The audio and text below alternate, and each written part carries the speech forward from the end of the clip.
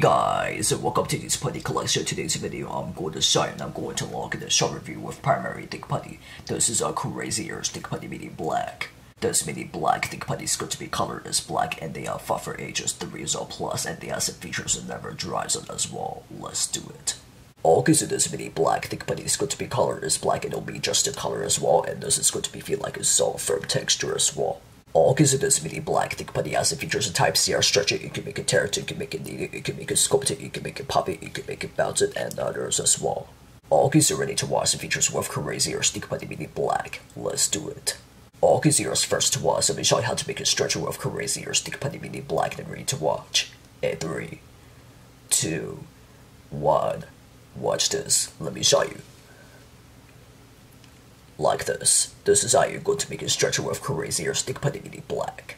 Okay, so here's next up in this feature, so let me show you how to make a character with crazier thick putty mini black and ready to watch. And 3, 2, 1. Watch this. Let me show you. Like this. This is how you're going to make a character with crazier thick putty mini black. Okay, so here's next up in this feature, so let me show you how to make a puppet with crazier thick putty mini black. Okay, so let me show you how to make a puppet. Okay, so here's first is you're going to make it smash it. And the last one is you're going to make a bubble and ready to watch. And 3, 2, 1. Watch this. Let me show you. Oh, like this. This is how you're going to make a puppet with crazier thick putty mini black. Okay, so here's last one, so let me show you how to make a sculpture with cream or step by step with crazier thick putty mini black. Okay, so let me show you how to make a sculpture with cream or ready to watch. If you like to pause the video as well. Okay, so your step 1 is you're going to make a tear it. And step 2 is you're going to make a roll it. And step 3 is you're going to make a twist it.